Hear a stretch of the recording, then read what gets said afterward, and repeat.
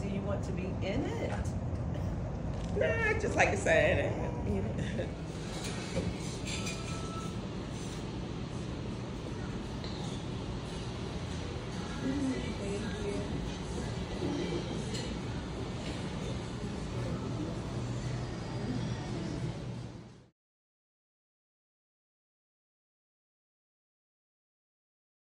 A Reinvigorate conference and has had 5 nervous breakdowns in the last 4 weeks.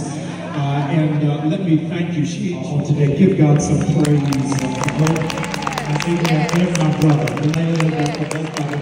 Our daughters live down the hall from each other at FAMU, so I got to pull her aside because I'm seeing some patterns and I need to make sure it ain't just me. It's just September and I done got 2 money calls already to put on the Rattler card. I'm trying to figure out, is anybody eating in the cafeteria? So help me. Dr. Heatherly, I want to pray for you on today, and I want to pray for what your ears are going to hear, what your hearts are. This was absolutely daunting and overwhelming because this is amazingly, in the 4 years that I've been here, this is the very first conference we've had where there has been a registration. Who is also going to join us? Please turn your attention to the screen for Dr. Heavenly Kimes. Dr. Heavenly Kimes. Ladies and esteemed guests, let's welcome the illustrious Dr. Heavenly Kimes, a Miami native and a beacon of inspiration. Dr. Kimes began her journey at Florida A&M University and reached the zenith at Meharry Medical College.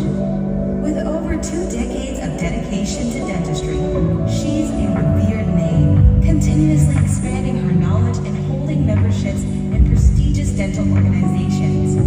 She's not just an exceptional dentist, but a compassionate spirit, known for her unwavering dedication to her patients and her gentle touch. Dr. Kimes has created a welcoming and understanding atmosphere in her clinic, supported by her wonderful staff. Today, we honor her resilience, her pioneering spirit, and her unrelenting dedication. Dr. Kimes, thank you for setting unparalleled standards of excellence and being a guiding light for all of us.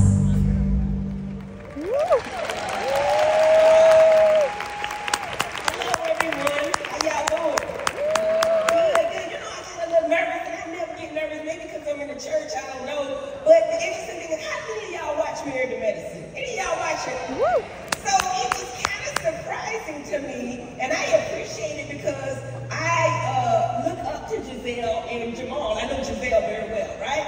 And I said, do he really know who he has to speak to the women in the thing? Because who he really watching? But one thing I know for sure is I love the Lord, right? And I also know that people say I act better when my husband is next to me, right? He's the yin to my yang, right? But I was sitting here and the Lord was leading me and we were talking about relationships, right? So I said, let's bless the people. I don't know what my man gonna say, but let's bless the people with somebody who's been married a long time. I'm gonna tell you, listen. So it's not easy, but I wanna get some pearls from my husband and what we do. And the first thing I'm gonna tell y'all to do, and that is really, really great, is that I have to submit. I don't know, how y'all feel about that. I don't know how y'all feel about that. Because I love Ebony K. Williams and I love everything she's saying, and she's right. Women, I feel like every one of my friends wants to be married, right? But we as professional women, a lot of times, we bosses, but we don't know how to turn it off, We just don't know. I mean, we ain't trained on that, you know what I mean? I came in here to talk about finances and different things like that because I went to one of the best HBCUs in the world, Florida A&M University. I mean, you can actually get on Alexa right now and say, what's the #1 public HBCU? And it's gonna say FAMU. Any Rattlers out there? Right. And then from there, I actually went to Meharry Medical College. But I'm gonna tell y'all, I went with a plan. Just like Ebony K. Williams went, I wanted a man. I went to school to find a man. I wanted to be a dentist. I did. But first and foremost, I wanted a man, and I put it on my vision board, y'all. Just like I put my houses and my cars, I put my vision board. And listen, you gotta be very specific on what you want. Very specific on what you want. And I'm gonna tell y'all, I'm honored and I truly, y'all know I love my man, don't think about my man, right? That God gave me everything I wanted to stay with Heavenly for 20, 30 years. Well, first, good morning, everyone. It's a pleasure to be able to talk to you guys. And I first want to give an honor to God, because I know a lot of people say that when they're talking in church, but that's really the key. Now that we're sitting up here, I'm kind of like, well, yeah, that really is the key. So how does a man be with a woman like Heavenly? One, it's pretty easy, I'm a man with confidence. I'm a man with strength. I don't have to be the center of the stage to know that I'm of value. So to have an incredibly strong, vibrant, popular woman like this, and to be a man that still feels secure, is because I've always felt that way. I've always had this strong relationship with God. I've always been prepared. The other thing is, I'm in for the long haul,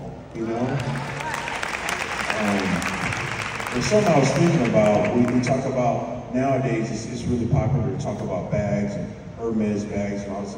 I think a lot of people forget you got a great bag in determination and consistency. If you have a man that has that, that's worth way more than any Hermes bag. Because that's going to keep on paying you every single day. And it's going to keep on supporting you every day. So, don't be the Hermes bag, just be the consistent, determined man that's going to get up and do what you got to do every day. Because really, some women don't see it, but that's the true value in a man. We are consistent. We can stay in there and put up with things and do things, no matter how tough it is. And that's the beauty of being a man. We're going to be there. And he made it sound like it's real tough, ain't it?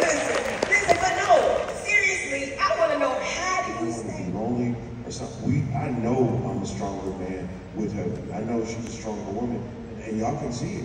Look at all that's happened in these just a few years. We've been on Married to Medicine for 10 years, but even before that, she was always Dr. Heavenly. She was always this successful woman who's going to make it happen no matter what. And now our goal is to see if we can try to get those ideas out to help others. So that's what we're doing. That's amazing. I didn't know what you was gonna say, but you know what? He be getting my game. I'm hyped. He ain't. Listen, and I'll tell you, this kind of work. This works because I wish I could be like him. I wish I could just talk monotone and really say what I want to say and be firm and this and the other thing. But he is amazing. And I'm gonna tell you this, and I don't know how well it's gonna be received, but even though I'm a doctor and I graduated and I did all this and ran all these multi-million-dollar businesses, y'all don't know none of that on Married to Medicine, but joined Dr. Heavenly University, I know I'm a wife. At the end of the day, I saw a video blog I am on Instagram with a lady that was an ER doctor. She came home and cooked for her man. I'm that wife. Like, you know what I mean? Just because you married and you're successful and you a boss, I'm not the boss at the house. Did y'all know when he got me together on Married to Medicine? Because the people thought that I ran a relationship. Because I talk. And he don't really say nothing. I ain't running nothing, y'all. And I would not want it to run anything. A woman wants to be prayed for, protected, and provided for, right? I don't want no man that can run all over, you know what I'm saying? But I like a gentle giant. Like when you get me together, you still open a condo, baby. You can still be respectful. And then we get home, we talk about it. But I got everything I wanted. I'm sorry, I got everything I wanted. And I put it on the vision board, and I gotta just thank God. Thank you, Jesus. Thank you, Lord. Somebody give God a good applause, baby. Thank God. You don't have to. Your strength is in your softness. A man will move a mountain if you say it's soft. If you scream at him, it's not going to move us because we're men. We're used to violence. That's not going to make us, we're not, we don't care, but if you're soft, if you use what God gave you strength in your softness, you don't got to be hard, because you got a real man like me, I'm going to be hard for you. I think that we've been given a lot of platforms, and David needs to speak more, because I think people need to hear from a man like him. Definitely, but they have to come out and speak. But your brand, in my opinion, is mix the message in the mess. Because honestly, I'm on social media, I got followers. When I talk mess on YouTube, I get 400,000, 500,000 views. When I talk about seriousness and how to save your money and how to invest in real estate and all that, I might get 2,000. So based on that, I was talking to Carlos King. Anybody know Carlos King and Quad? They all told me, and Damon told me too, mix the mess with the message, right? Get in there, talk about the mess, and then tell the people how to make money from it, how to do what they're doing. Because I'm of the opinion that all publicity is good, and you can use it for the greater good. So use your platform. I feel like, yeah, social, reality TV, negative connotation. But I think that because you have the platform, you also have the obligation to get out there and do positive things. More so than anybody else, I have an obligation to give back and do positive things because we put some mess out there in the world. So, Daddy, you want to leave people with anything? Well, I guess I always want to be an advocate for the men out there because you guys are here to learn about business, finance, relationships, and stuff like that. If you're a man out there and you're married to an incredibly strong woman like I am, that's a blessing. That's an opportunity for you to work on yourself as well. A lot of us men, we deal with a lot of things, pressures from everywhere in the world. But the thing is, you can accomplish all that you want to accomplish. You can speak it into existence, and you keep on speaking it, no matter what anyone else says. So I try my best to use negative things to work for the better good. So I always take something negative and try to turn it back around and give me energy to do something positive. I guess the thing that I would want to say to all you guys is, we're not living some sort of magical life here. We're living a life that is just following the principles of God. If you speak these things into existence, they're just going to happen.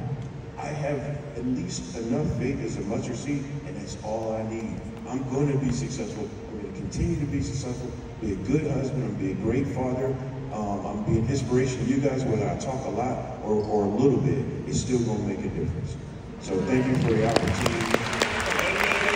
And I want to say thanks again to Jamal because he believed in us enough to even bring us here. You know, a lot of churches probably wouldn't, you know what I mean? But he understands reality TV. But we want to thank him. He's doing an amazing job with his church, and we got to start coming back in church because we haven't really been since the pandemic. Because you know, but we stay right up the street around the corner.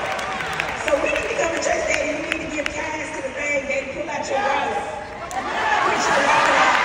And bring back to the church. That's right. Guys, I hope y'all have been blessed. I just like to say that. I don't need anything to eat.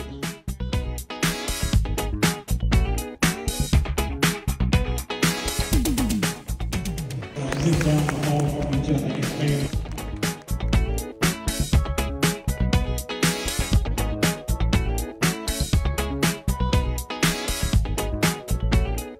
People say I act better when my husband is next to me, right? But join Dr. Henry University. We're used to violence. That's not going to make us